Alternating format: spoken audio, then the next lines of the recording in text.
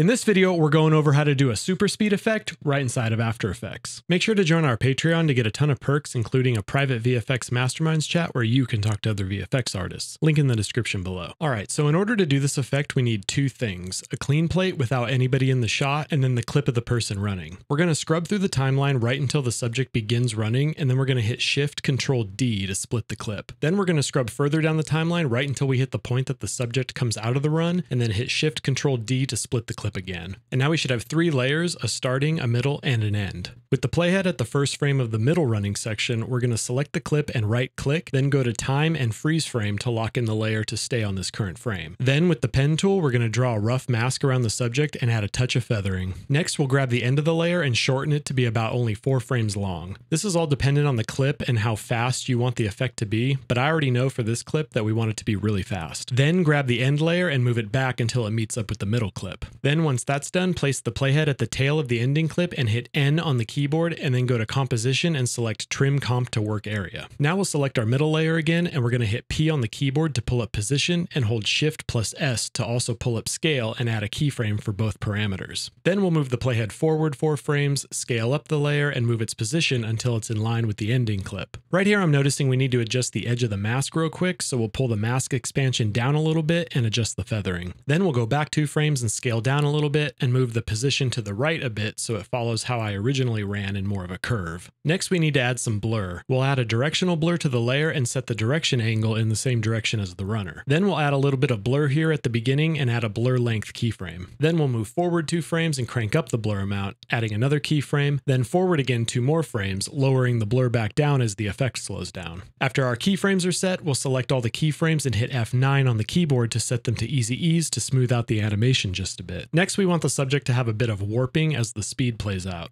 We'll add a mesh warp effect and set a distortion mesh keyframe at the beginning of the running clip. Then we'll move ahead 1 frame at a time and select a few of the grid cross sections that are behind the subject and pull them in the direction that the runner is moving from to make a nice streak. When scrubbing through, it should look like it starts off with no streak, then have the most amount of streak in the middle, and then less streak at the end as the runner comes to a stop. Now we'll duplicate the clip to thicken up the layer a little bit and adjust the mesh warp of the duplicated layer a little to add some slight thickness variation. Next we need to blend the clip of the runner coming to a stop with the speed layer by also adding some blur and mesh warp for a few frames. But if we try to do that on the clip itself, it's going to affect the background, so we need to roto the subject out for 2 frames. Move the playhead forward 2 frames with the end clip selected and hit Shift-Control-D on the keyboard to split the clip. Then opening up the 2 frame layer in the layer panel, we'll use the rotor brush tool to clip the subject out from the background. You can check out our video on how to use the rotor brush tool in the top right hand corner to learn more. Once the roto is complete, we'll add a mesh warp to this layer and perform similar steps to what we did previously. Setting a keyframe, warping back, and moving the mesh closer in as the momentum slows down. Now it doesn't need to look pretty by any means as it's only 2 frames long. Then we'll add a directional blur, make a keyframe, and start the blur with a higher value, and set another keyframe 2 frames later to 0. Then hit T on the keyboard to bring up opacity, and keyframe the opacity from 75% up to 100. Now as the runner comes to an abrupt stop, the warping and blur stops with the same momentum.